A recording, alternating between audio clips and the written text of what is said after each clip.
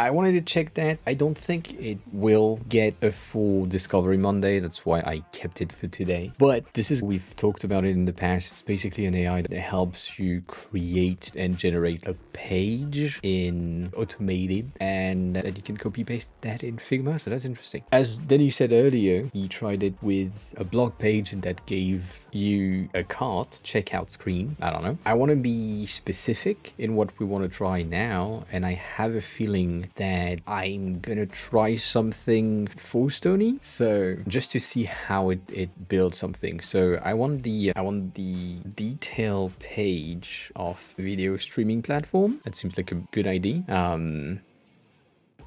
UIZard is good if you know how to use it, but you need a lot of setup.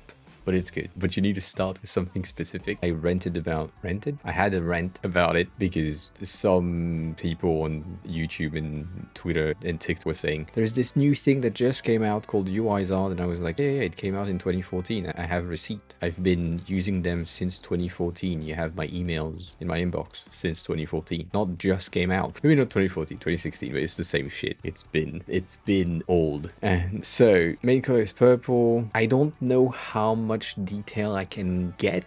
You know what? Let's see if that's good. One of the things that is interesting is in the free version, you get 200 credits per month, which apparently is about 20 designs, right? So right now it took 30 credits, 10, 10, 10. So we'll see if that's good. I'm already scared by the thumbnails. I wish it could. That's the goal, technically. To me, as a product designer, something that I want the AI to do is for me to say, this is the component library that we have. This is what you need to use. That's it. Use that. All right. I want to see this one, last one. The behavior is also pretty simple. I know you can't see shit because it's from very far away, but you have the seasons. 1, 2, 3, 4 right there. You have 3 tabs as well. At the top, they are related to specifics of the show. And this is a profile page. Oh, it's still working. Sorry, it's still working. The fact that it kept the purple is pretty good.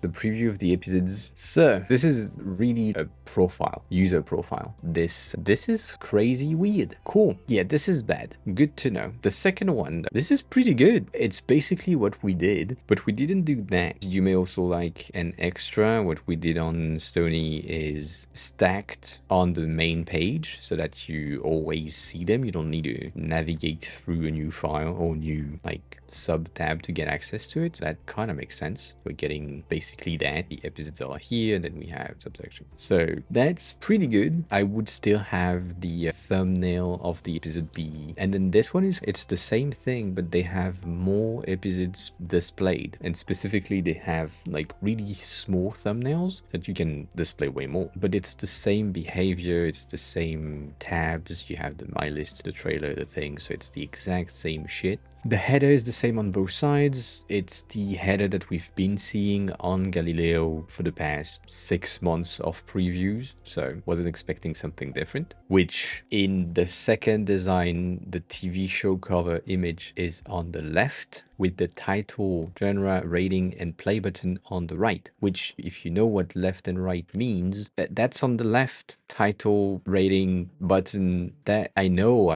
that makes no sense to me, but apparently that makes no sense to them either. This is centered. And then the third variant, the position of the cover image, show title, genre, rating at center, which is true, but it's the same as the previous one. So anyways, what I want to do now is copy to Figma just to see what that does.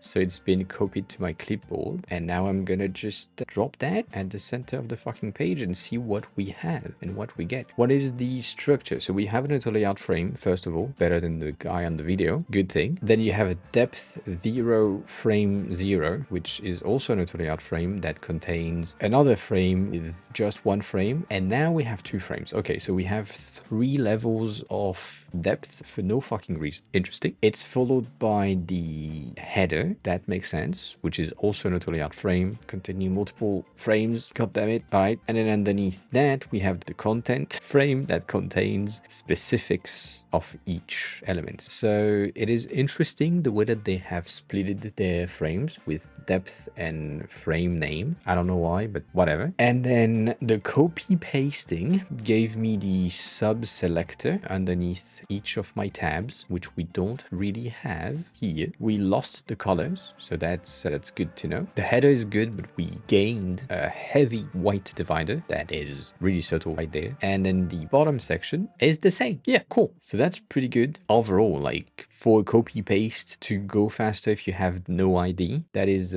pretty good. So now I'm just gonna do that. We need a TV for this streaming platform. I'm expecting it to. So I was about to say I'm expecting it to maintain the chat, but apparently they have limitation. Even though it's the same screen, they said no. They said I can only do mobile and desktop, even though technically a desktop is a screen and a TV UI is a screen with just different rules. So we need the settings. Let's see if that works. So I'm building on the same chat to see if it has the reference. It doesn't. Let's say that. So the thing that I'm looking at right now is, even though I'm asking questions to their ChatGPT wrapper, it didn't take coins from me until it started generating things. So that's good if you just want to ask the AI ChatGPT behind it to just think with you in text without generating any images, so that you ensure that the prompt that you send is exactly what you need. That's a pretty good thing. But then here, what I'm seeing right there is like this, and this is the exact same fucking page. So the only difference, the first one has more content than the other two, and I'm expecting them to tell me that one of them is aligned right and the other one is aligned left or full screen or different. So James, hi, welcome on in. How is it? It is your first time here. How are you? Who are you? How did you find the stream? All of that. The usual questions. If you have design questions, feel free to ask. I've been a designer for 17 and working with devs for 14, so I can help if needed. So the first design showcase a clean layout with separated section for account detail, subscription plan, blah blah blah blah blah blah blah. The sections are arranged in a vertical list on the left side. It's centered, enabling easy navigation, and each corresponding settings is displayed on the right. Each section, account, playback, notification, is listed on the left side, and each corresponding settings, email and password, is obviously on the right side. The second design, the setting page features a tabbed interface at the top, allowing the user to switch between different preference categories. The main area of the page presents settings relevant to the selected tab with collapsible menus for organizing multiple options. The page used purple as the accent color. Obviously, we have playback, notification, something else as tabs at the top of the screen. Because we are currently on playback, we can't see the email notification settings because it's underneath. God damn it.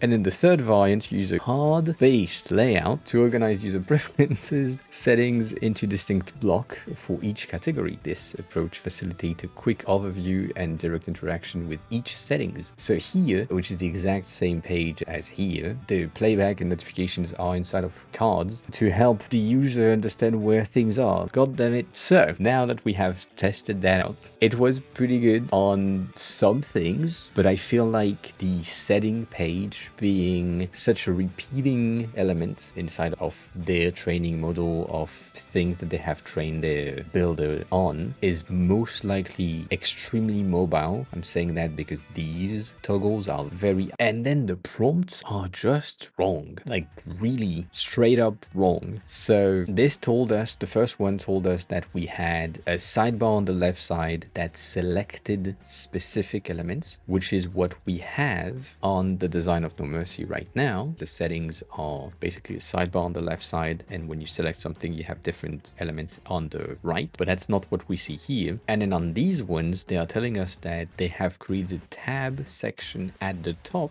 that technically contains all of that, but in tabs. So they are picking back up that behavior and putting it at the top, but it's not there. Yeah, I think they shouldn't. I think I agree with that. They shouldn't necessarily explain what they've done, but also I feel like one of the potential ideas that they have for displaying the prompts generated would be for me, if I learn how to prompt for that app specifically, I can then use some of the elements that I can see here to see the detail, the level of details that they have in their prompts to get the specific results. So maybe if I were to do that, it would work better. We'll see. But overall, I think it could become a very good first draft option. But I also feel like in the current state of how ChatGPT works, the ability for me to ask regular ChatGPT to generate something with Midjourney has a greater result than this. The only benefit that I can see from this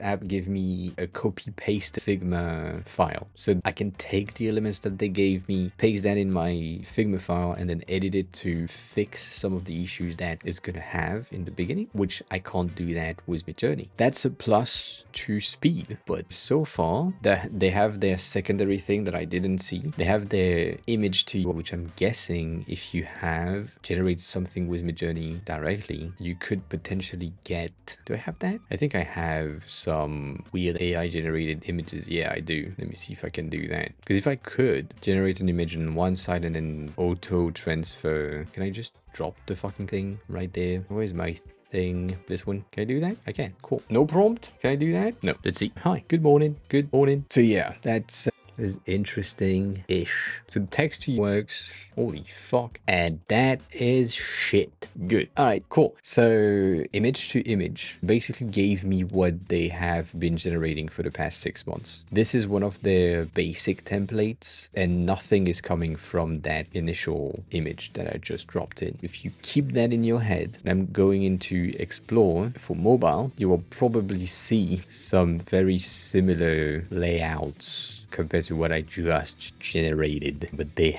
really have one singular fucking templates and that's all they use. So this is bullshit. I don't like it. It is a header, yes. I think it's a repositioning of sections, but yeah, it is technically like you have the settings buttons and the same name and the same menu on the left. It's the first version that they are releasing to the public. And for first version, the text has a pretty good outcome in some situations and a pretty bad outcome in some situations. The main issue that I see is the fact that their description doesn't really match for second with what they are telling us they have generated. You can't tell me that the cover is on the left and the title is on the right when the cover is centered and the title is on the left. Like that, you can't do that. Do that. Anyway, it could be good in the future, but for now, it's free. Use your credits. That's what I would say. Use your credits every month to play with it. The strangest thing you generate, the better, I was about to say the better the outcome. No, the better the training will be for that tool. So if you think that could be really useful for you later, oh, I thought you were about to drop on it, but no. Maybe use that. I don't know.